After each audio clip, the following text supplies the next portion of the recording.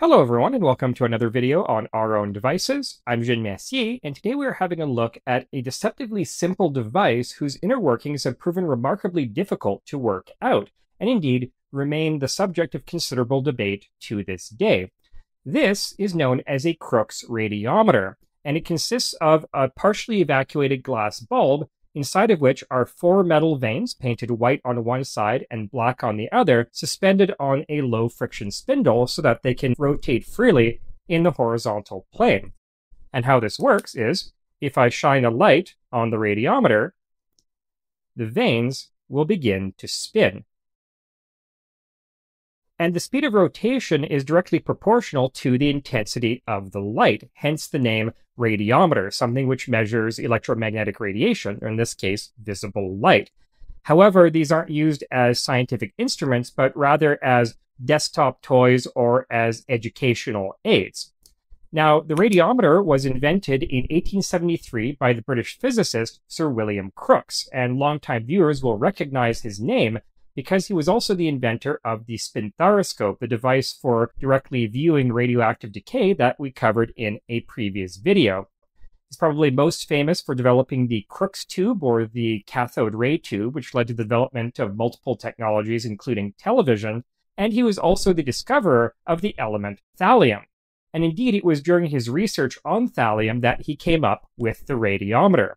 So Crookes was weighing minute samples using a highly sensitive vacuum balance, which was encased in an evacuated chamber so that small air currents wouldn't affect the readings. And during the course of this research, he noticed that samples seemed to weigh more when they were exposed to sunlight. Now, his initial hypothesis was simply that the balance beam was expanding as it absorbed light and heat, and thus created a longer moment arm and made the samples appear as though they were heavier. However, further experimentation showed that this effect still occurred in the horizontal plane when gravity would be irrelevant. And this line of experimentation eventually led him to creating the radiometer as we know it today. Now, Crookes's initial explanation for how the radiometer worked, how light was able to make the vanes spin, was that it was due to light pressure or radiation pressure, basically what we know today as photons bouncing off the vanes.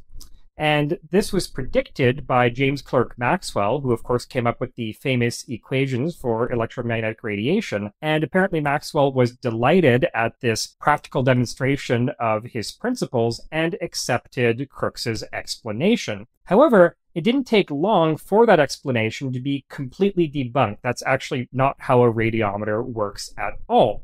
And there are a number of reasons for this. For one thing, if the operation of a radiometer was entirely due to radiation or light pressure, you would expect that it would continue working even if the vacuum inside the bulb were absolutely perfect. Now, when Crookes conducted his initial experiments, he didn't have access to a vacuum pump powerful enough to remove absolutely all the air. But a couple of decades later, another scientist named Pyotr Lebedev succeeded in removing all the air, and he found that the radiometer simply stopped working. And indeed, it appears that a certain amount of low-pressure gas is necessary to making a radiometer work. Too little, and whatever effect actually spins the vanes doesn't occur. Too much air, and there's too much air resistance for that effect to fight against. There's just too much drag.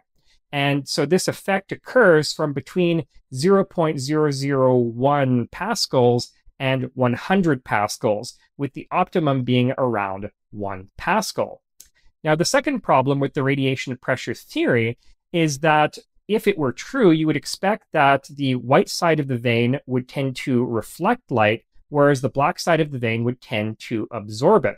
And since an elastic collision transfers more momentum than an inelastic collision, this should drive the vanes around with the white side trailing. But this isn't actually what happens. When you shine a light on a radiometer, the black side trails. So this goes entirely against that prediction of the light pressure theory. A third strike against the radiation pressure theory comes from the work of Johann Lambert, who in 1760 described the properties of ideal diffusively reflective and diffusively radiative surfaces, effectively idealized flat white surfaces that reflect and scatter light in all directions, and idealize flat black surfaces that absorb and re-radiate light in all directions.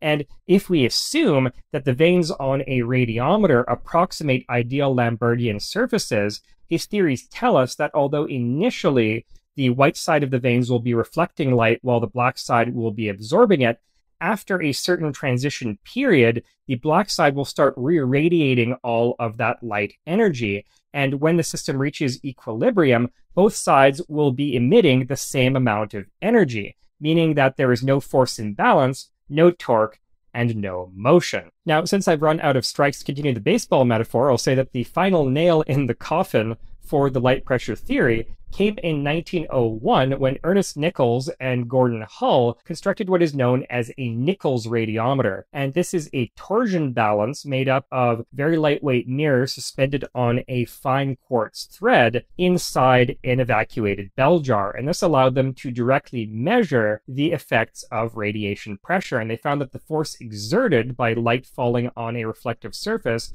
was far too weak to account for the motion of a regular radiometer. So that entirely ruled out radiation pressure as the chief explanation for how a radiometer works. So what then is actually going on inside the radiometer? Well, the next major theory to emerge posited that as the black side of the veins absorb light, they heat up, and they heat up the air in their immediate vicinity. And this causes a pressure differential that pushes the veins around.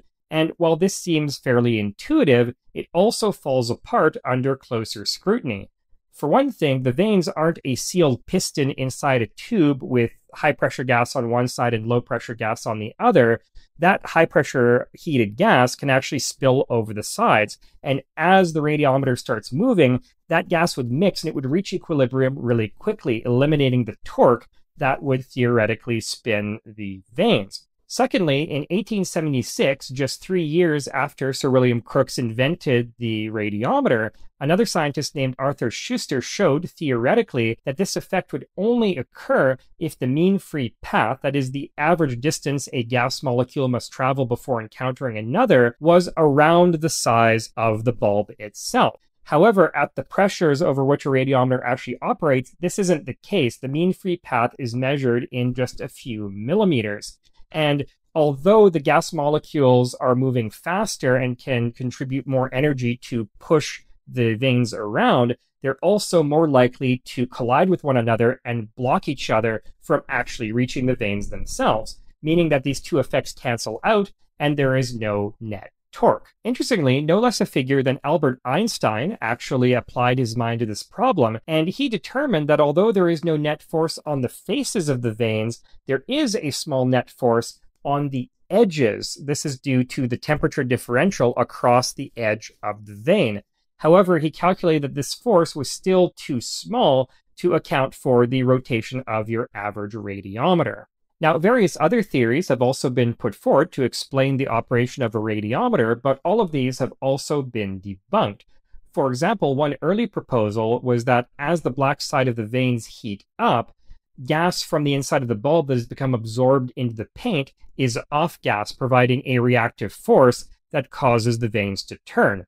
Now, this has been disproven through the use of non-porous coatings on the veins, and also when you think about it, eventually you would run out of absorbed gas to propel the veins around, whereas a radiometer can continue spinning ad infinitum so long as you have a light source trained on it. Another early theory is that the reactive force is caused by electrons released from the surface of the veins via the photoelectric effect, which of course Einstein won his Nobel Prize for describing. But this has also been disproven through experiment.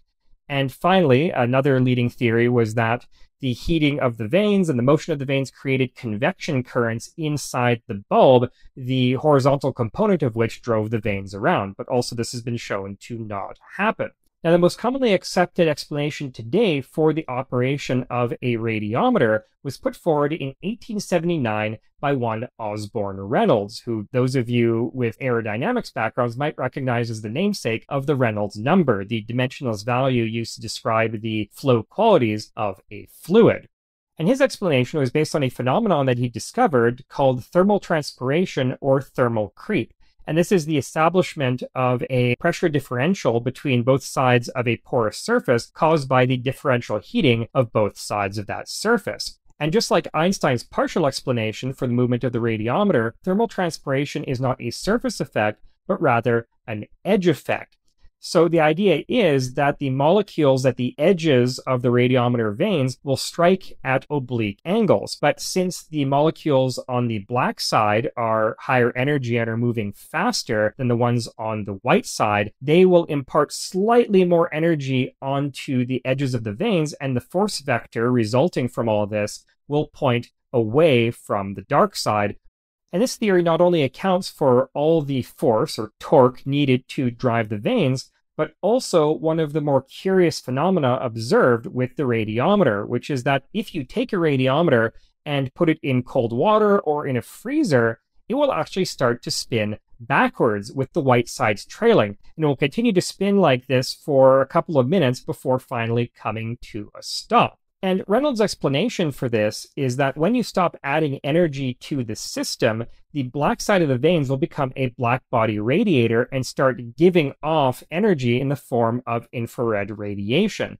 And in so doing, it actually starts to cool at a faster rate than the white side, which means that for a brief period, the white side of the vane will be hotter than the black side. And since the air molecules on that side will be faster than on the black side, the effect, this edge effect, this thermal transpiration, will reverse and start pushing the vanes in the other direction. But because you're not adding any more energy to the system, eventually the inside of the bulb will reach equilibrium with the outside environment, the flow of heat will stop, and the vanes will also stop. Now, interestingly, since thermal transpiration is an edge effect, it stands to reason that if you could greatly increase the number of edges on a vane, for example, by drilling it full of tiny holes, you could increase the force and thus increase the speed of the vanes. Now, so far as I know, nobody has ever constructed a radiometer like this, but it would be an interesting experiment to try out if you had the proper equipment. Now, Reynolds submitted his paper on this subject to the Royal Society in 1879, and it was refereed by none other than James Clerk Maxwell. And because he was the referee on the paper, Maxwell was able to immediately write a rebuttal where he agreed with the general theory but criticized Reynolds' mathematics. And he was able to publish this way before Reynolds was able to publish his paper. So Maxwell's rebuttal to a paper that hadn't been published yet was published in 1879, whereas Reynolds' original paper was only published in 1881. And understandably, Reynolds was kind of pissed about this, but by the time he was able to write his own rebuttal, Maxwell had already died, and it was considered poor form to criticize somebody who was dead, so he never got to defend himself. So this is where most people would probably end the video, since, as I said, thermal transpiration is currently the most commonly accepted explanation for how a radiometer works. However, in the course of my research for this video, I came across an even more compelling explanation.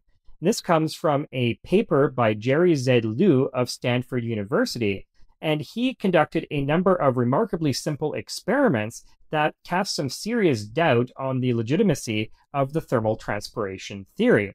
So what he did was, rather than expose the radiometer to a large diffuse light source like a lamp or the sun, he instead used an LED flashlight to focus a narrow beam just on the vanes themselves. And what he found was that when he started off shining the light on the black side of the vanes, the radiometer started up and spun as per usual. However, when he shone the light first on the white side of the vanes, nothing happened. Didn't matter if he left it there for hours, the vanes simply didn't move. And when he repeated this experiment with a radiometer of higher quality that had a lower friction bearing on it, the vanes did move, but curiously, the white side of the vanes moved towards the light. They chased the light.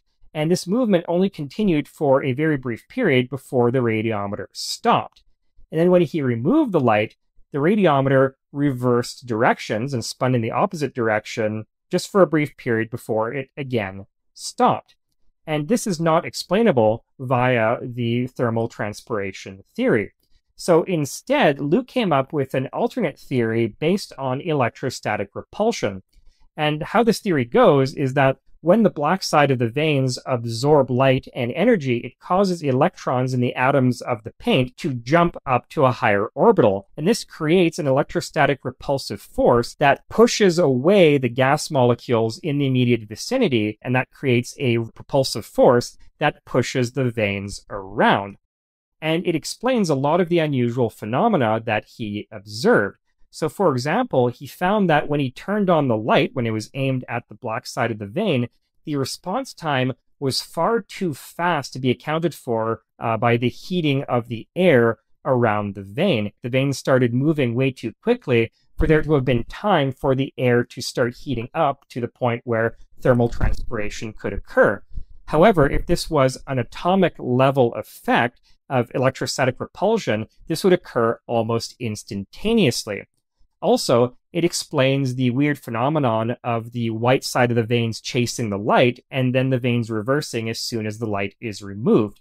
So what he theorizes here is that when you shine the light on the white side of the vein, the infrared radiation from the light is scattered and bounces off the inside of the bulb, where some of it is absorbed by the black side of the vein. And this causes an increase in energy on the surface. This causes this electrostatic repulsion. And so the vein turns in the same direction as it would if you shone light on the black side. And then when you remove the light, what's happening is the same as if you put the radiometer in a freezer. You're no longer adding any energy to the system, and so the black side of the vein is going to start radiating black body radiation. It's going to cool down relative to the white side, and so now the white side is hotter than the black side. It's going to cause more electrostatic repulsion, and you get a reversal of the force gradient, and it's going to push the veins around in the other direction. In both cases, both in one direction and the other, the system is eventually going to reach equilibrium with the outside environment, and when it reaches equilibrium, there's no longer a force gradient. The veins stop. So all of this makes for a very compelling new theory as to how a radiometer works. But it also goes beyond that, with Liu in his paper positing that this repulsive force is also responsible for Brownian motion, which is the movement of fine particles suspended in water, and also the phase transition of materials from solid to liquid to gas. He theorizes that this jump in electron orbitals provides the initial kick to move atoms and molecules away from each other and start a phase change. Now, time will tell whether this new theory will stand up to further scrutiny and experimentation and be accepted by the scientific community. I actually haven't found any papers replicating Liu's experiments or commenting on his methodology, but it just goes to show how much more there is to the simple radiometer than meets the eye. 150 years later, and we're still not quite sure how it actually works. Anyway, that's all I have for you today. Thank you so much for watching, and I'll see you next time on another video on our own devices, where we'll look at yet more practical and impractical devices just like this one. Until then, I'm Jean Messier. Have a great day.